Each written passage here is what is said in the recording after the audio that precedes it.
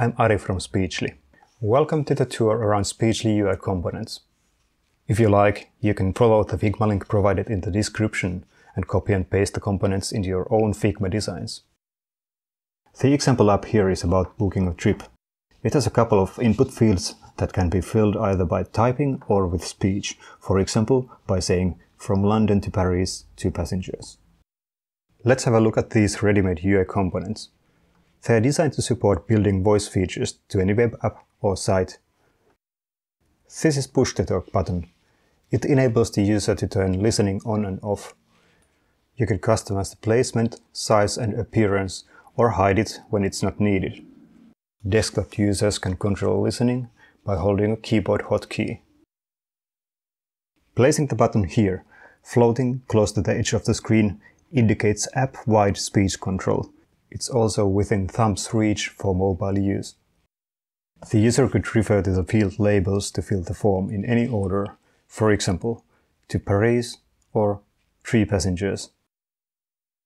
The component can optionally display an intro tip to help the user get started. You can also place the button close to a group of input fields or even inside one field to indicate narrower scope of speech control. An example would be a single search field you can talk to. Once you get the user talking, it's a good idea to let the user know what's happening and whether he or she was correctly understood by the app. You have a couple of ready-made options for that. First, if your use case is a really simple one, like entering text in the search field, you might not need a separate feedback component at all. Showing the spoken input in the relevant input field is enough. The second option is to use the ready-made big transcript overlay component that is momentarily displayed when the app is in the listening state. It's useful if spoken commands control multiple input fields or app features. It can also provide immediate feedback if the response to the command is not visible otherwise. This part of the component shows if the app hears you right. The written transcript of the spoken words is shown here, with entity or keyword highlighting.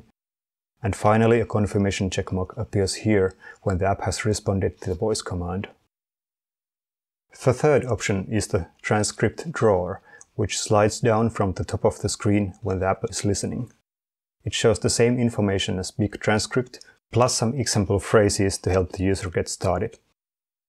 As a summary, Speechly enables you to control any app feature with voice, ranging from data entry, like in this example, to search, filtering the search results, and accessing features with spoken natural language. If you use Speechly's ready-made UI components in your designs, there's a straightforward path for developers to implement the voice features either by using Speechly's web components or React NPM packages. If you want to know more, a good starting point is docs.speechly.com. Happy hacking and doodling!